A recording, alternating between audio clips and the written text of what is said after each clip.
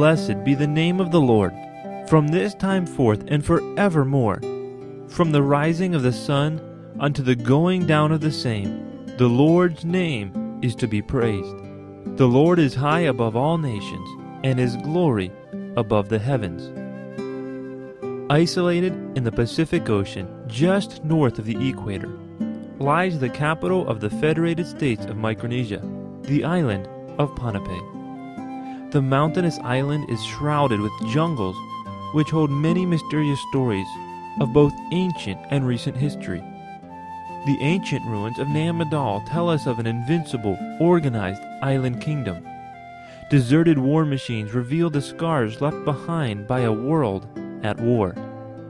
Today, Ponape is a bustling hub of growing industries and a developing government. But underneath this jungle and amid the bustle, the gospel is going forth to reach every corner of this small island. Hi, my name is William Joel. I am a national missionary serving with Worldwide New Testament Baptist Missions.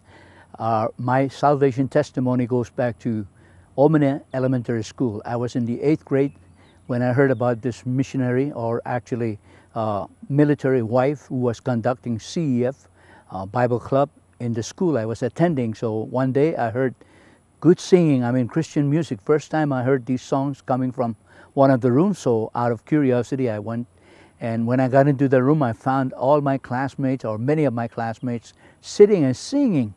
And as I listened, and I saw the songs were on poster papers, and they were singing the songs, and the songs were preaching to my heart, because I never heard the gospel presentation so clear. And when I heard how Jesus Christ came, and John 3:16 became very clear to me, for God so loved the world.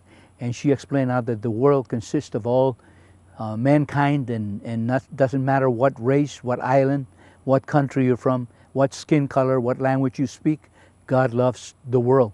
God loves me as a sinner. And Jesus Christ came to pay for my sin with His blood. And the gospel was so clear, God began to work in my heart. And before the lady closes the service, she asked if anybody wants to accept Christ to forgive their sin, to ask Christ to save them. And I was among those who raised my hand. And the Lord helped me realize that I was a sinner and I need Jesus Christ. So along with the others, I prayed the sinner's prayer. And then she asked us to look up, and we looked up, and she said, you know, it's not the prayer that you prayed that saved you, it's your faith.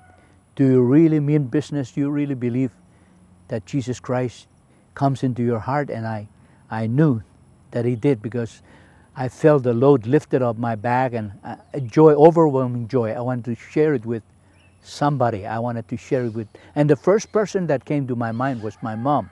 So that night I called my sister, who was the pastor's wife, or is the pastor's wife, and we went and sat down with Mom and showed her how to be saved, and she called upon the Lord. And when she looked up, she was smiling, and she said, I've never felt so happy in my life, and now I know the Lord, and if anything should happen to me, I know I'm going to be with Him.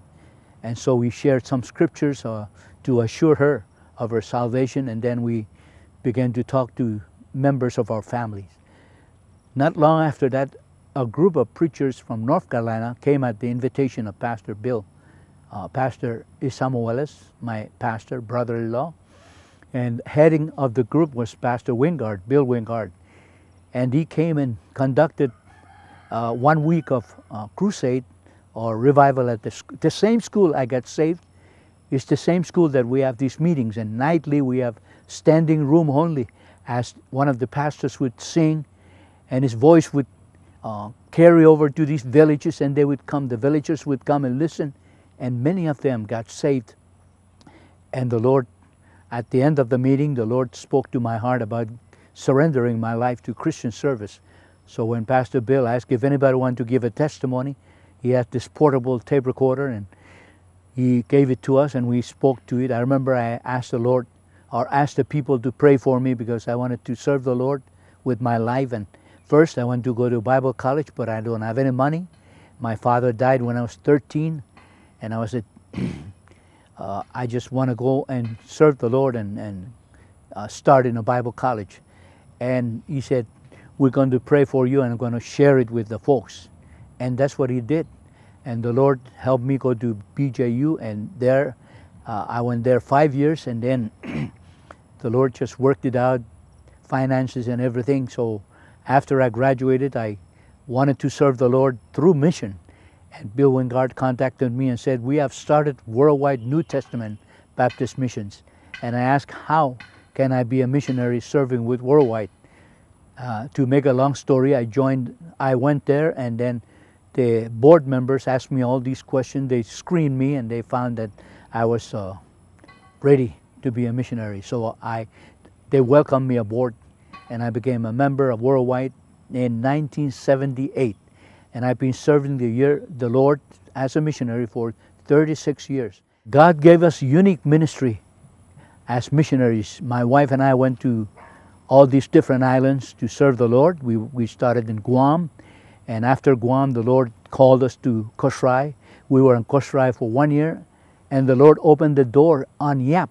That's the Western Pacific. And while we were serving with the Few Trails on Yap, 5 years later, the Lord called us to Majuro. And right there we left and took our family to Majuro. I had 3 children then, and we were there, and my wife was homeschooling. And then a pastor from Guam, Pastor John Lewis, came recruiting students for his Bible Institute that just been organized from a night school. And he asked me if I would like to serve there, and I said to pray for me, because if somebody take my place, then I would go. And God answered that prayer and sent Helmer Lang, who's now the pastor, or who's been pastoring from that time. And we moved to Guam in 1993 and served there in the Bible Institute, and the Lord just worked it out where we've been to all these islands, and these students from all over Micronesia came to Harvest Baptist Bible Institute, and we were able to minister as a teacher, Bible school teacher, Bible college teacher, and work at Harvest Baptist Church and Ministries. So the Lord used our ministries, and right now I'm back, or I've been back in Pohnpei since 1999, and been serving here on Pohnpei as senior pastor.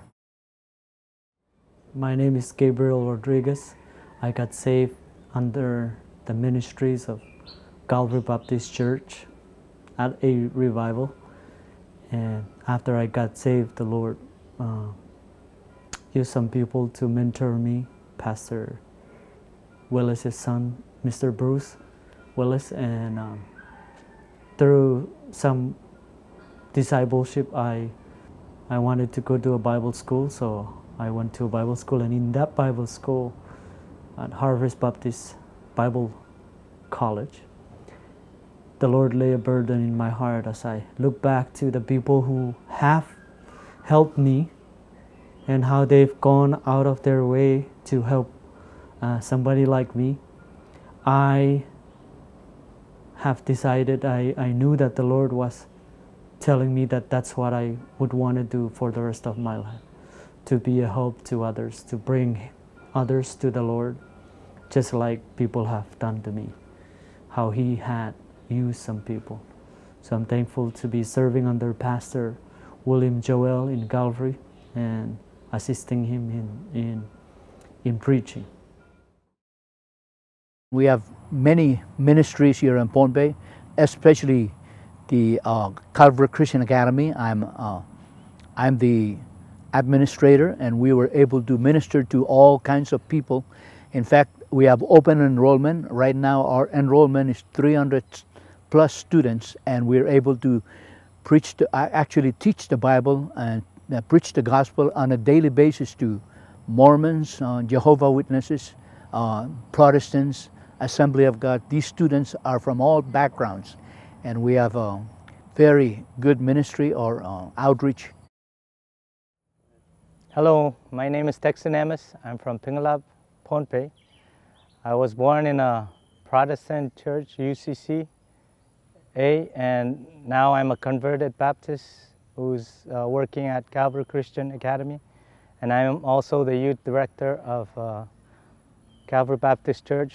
I just want to say I thank Pastor Isamo Willis, who was the one who started Calvary Baptist Church, who had Ron Comfort, the evangelist, come and do his missions here.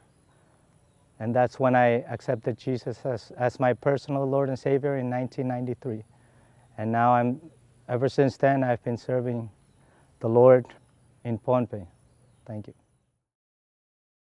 The Lord also laid upon our hearts with a Christian camp, because every summer we hold Christian camps, and now we have 7 churches and they send their young people to join ours, and so we have from 100 to 200 young people who attend these camps. And we found out that we cannot forever depend on these resorts to have our camp. And the Lord laid upon my heart to surrender my land. My father gave me a large piece of land, and to me and my brother, and they agreed to surrender our land for the camp ministry. And we're building a camp, Camp Rejoice. Hello, my name is Solomon David.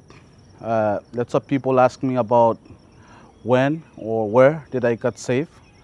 I got saved in one of the summer camp here, actually on the small island, during 2000, and God called me to involve in lots of ministry, actually teaching at the school CCA, Calvary Christian Academy, and at the same time assistant pastor to Good News Baptist Church. And right now we need help financially to be able to put up the buildings. We have a building now. Harvest Baptist Church sent a container of building materials. So we built the first building, and now we're looking to build other buildings so that we can actually operate a camp. So it's still in the future, but I believe that day is coming soon. We just need your prayer and help us to reach these young people, because they're the future ministers and missionaries and pastors.